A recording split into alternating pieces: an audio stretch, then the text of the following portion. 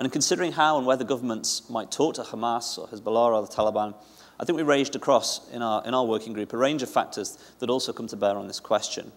As I said, what should the balance be between military efforts, or what we might call hard power, and the readiness to engage in soft power solutions and efforts to engage in dialogue? It's important, I think, and I think there's widespread agreement on this, to consider the nature of the terrorist leadership faced and what are the opportunity structures that terrorist leadership face, and think about the way in which a readiness to engage in talks might affect that opportunity structure. It's all very well asking whether we should talk to Hamas or the Taliban, but an equally crucial question, certainly as we saw in the working group, was whether or not they will talk to us. I think it should be fair to say there was a fair degree of pessimism, certainly in relation to this in Afghanistan with regards to the senior Taliban leadership, of whether they would talk to us in relation to any settlement that we would consider, the West, NATO, and the Americans would consider acceptable. They believe that they are winning, and therefore, why stop now? All of which raises another sort of big question to consider. What does a political solution look like?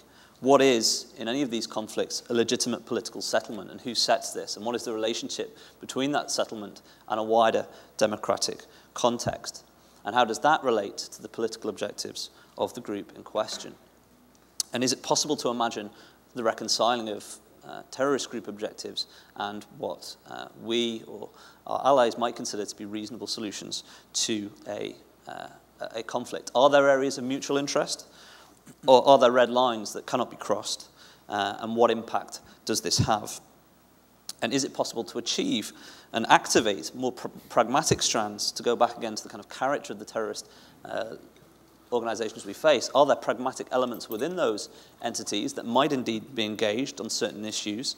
As one of our participants put it, is it possible to analyze the empirics of pragmatism within a given conflict and facilitate those aspects, pushing and pulling an organization towards ending its campaign of violence? And how is a readiness to engage in talks likely to affect the path towards such a solution? But I think I'll close there. And as I say, those are the sort of main outlines, broad questions that I think we were asking in our working group as a way of setting up further lines of debate. Thank you, Martin, for getting the ball rolling. Obviously, we've heard some tentative thoughts on negotiations with the Taliban, so I think that sets us up nicely for the next working group on Afghanistan and Pakistan, what way forward. That group was chaired by Colonel John Wood. Colonel Wood is the Director for Afghanistan and Pakistan Coordination at the NISA Center at the National Defense University, our partners for the conference. Prior to joining the NISA Center, Colonel Wood was the Senior Director for Afghanistan at the National Security Council under both the Bush and Obama administrations briefly, and he served 28 years in the US Army. So if I could hand over to you, Colonel Wood. Well, thank you very much. I was struck by a number of the similar questions and issues that came up in the previous panel, and I note in particular that you left them as questions and you didn't provide us a solution, so it's noted. We tackled the way forward in Afghanistan and Pakistan, and as a way to frame that very complex set of challenges, we broke it into the 3 sessions, and each one of those sessions teed up with a particular question. The first session we focused on, where are we going? And we tried to ask the question, is there a common vision and are there common objectives? And we'll get to that in just a moment. The second session we focused on, well, where are we right now? Is there a common assessment about the status of the situation on both sides of the border? And then the third question, based on the answers that we might have, conclusions we may have come to from the first 2, are how do we go forward? How do we get there? You know, where are we going? Where are we now? How do we get there?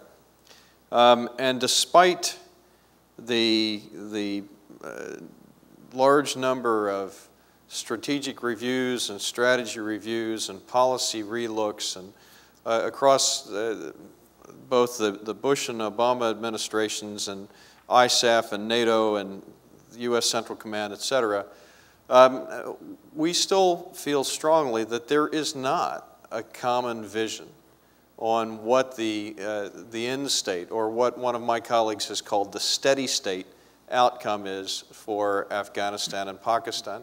And what further complicates this, this lack of common vision is that you receive radically different visions from the various stakeholders that are involved. And so we tried to debate for a little while, well, what would the Pakistanis want as a steady state outcome? What would the Afghans want as a steady state outcome? And we immediately found ourselves debating which Afghans, which Pakistanis, what elements of society, which major stakeholders, from what vantage point.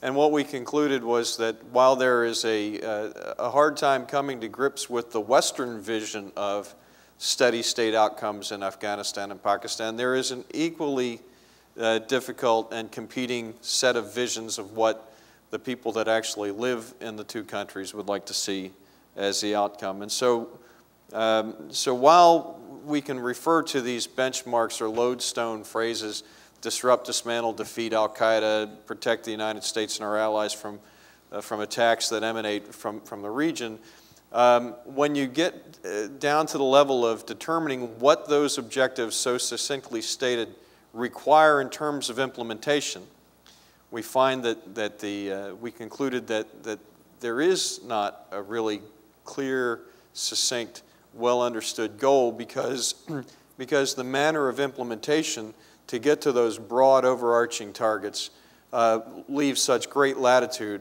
that we find ourselves continually debating the issues of the ways and the means to get to those objectives rather than a common vision in those two regards that match the common vision of defeating al-Qaeda even.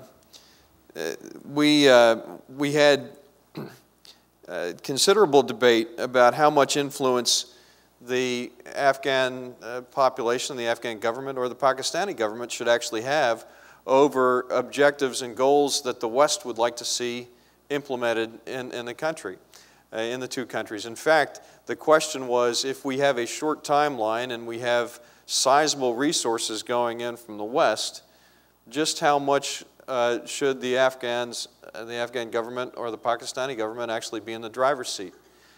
Considerable debate within the working group, and it was left as an open question, with the caveat being that there is this overriding sense that the clock is ticking. In particular, the will of the West to remain engaged. And that's perhaps best personified or demonstrated by the President's statements regarding July 2011 and all of the continuing consternation about what that date really means. And even this week, with General Petraeus' hearings yesterday, with the unfortunate circumstances regarding General McChrystal last week, we continue now to see, lo these many months after the December speech issued by the President, continued debate about what this July date actually means. So further emphasis that we concluded that there is not yet a full common understanding and a shared common vision. Secondly, where are we now? That too depended, your answer depended on whose faction or whose vantage point you were representing. We got to the point of debating whether or not the greatest threat or challenge inside of Afghanistan, for example, was the Taliban and the insurgency itself, or was it really the state of the Afghan government? Or was criminality the greatest threat? Or was foreign meddling the greatest threat? Define that any way you want to. But even when we tried to sit as a group who have looked at these issues for a considerable period of time, we did not have a single coherent answer on how to define, quote, the enemy. And so that leads us then to our third topic, which is how do we get there? And as you can probably guess, since I've sort of portrayed that we didn't know where we were going and we kind of don't know where we are, the how do we get there remains a considerable problem and a big challenge.